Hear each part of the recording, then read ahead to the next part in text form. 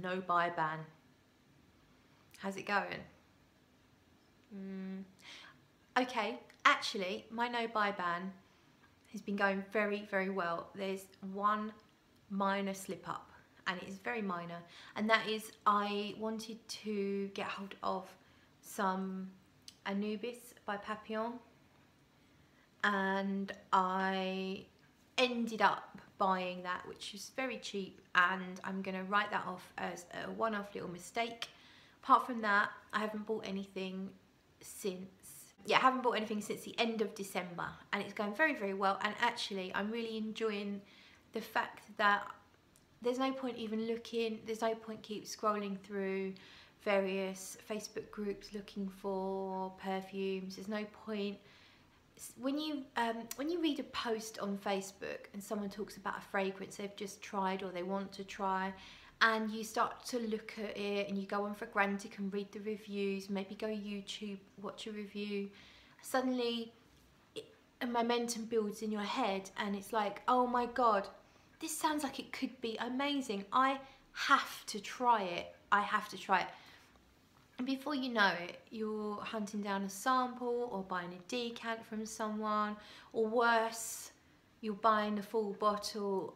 Sometimes what I do and what I've done in the past is I've bought a bottle and split it so that I've recovered some of the cost. But even so, what you're left with in that bottle, if you're not loving it, there's no point having it, in my opinion. I'm not a collector as such.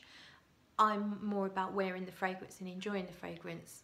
So there is something really quite peaceful in kind of not doing that and just letting it all go, because at the end of the day, I'm never going to smell everything.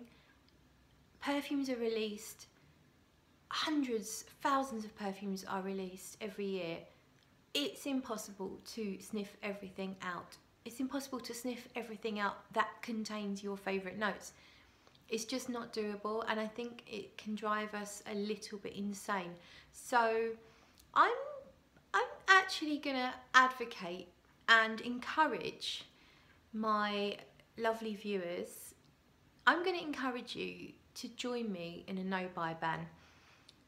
Maybe some of you have problems, maybe you're compulsive buyers, compulsively hunting down the next gem, or maybe you're always on the hype train, always after, like, oh, Sauvage EDP, Creed Viking. Maybe you're just constantly hunting out those hype train monsters, only to be sorely disappointed when you finally spend a whole week's wages on a bottle for it to just be a bit blah. Maybe that's you. Or maybe you're a bit more sensible, a bit like me, and a little bit more considered in your purchases, but you still make the odd mistake, and the odd mistake can be expensive.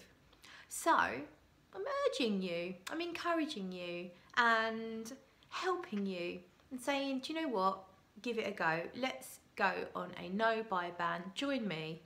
It's the new thing. Don't buy stuff. Stop it. Obviously, I'm not really telling anyone what to do, but I have to say I am enjoying being on my no buy ban, and I would encourage people to give it a go, even if you only do it for a week or a month. It's actually really good to enjoy the fragrances that I already own. I'm going to try and get through a little bit more of my decants, because I've got a ton of decants and they're not getting enough love. And it's kind of helping me to focus a little bit more on the fragrances that I enjoy, and realise that actually the majority of things that I try don't excite me. They don't really do it for me. Oh, Sweetie needs to come in. 1 second. Come on in, babes. Here's a good girl. Here she comes. So, what was I saying? I want to get Sweetie on camera for you people. Come here, Sweetie. Come on. Let's get Sweetie on. Who needs to hear me yabbering on when you can see this beautiful little lady? What I'm saying is, I'm really enjoying not buying stuff, and I've extended my no buy to anything unnecessary. So Nothing shiny, no new clothes, no new skincare products, nothing unnecessary at all am I buying until January, February, March. January, February, March, until the 1st of April, I think. Is that right? Yeah. Wow. I'm kind of scared a little bit. But so far so good. We are nearly at the end of January, so I think I've done very well. Let me know if you've tried no buy bans. Have you succeeded? Did you enjoy it? Did you get anything out of it? Or do you not care and you just like to buy with abandon?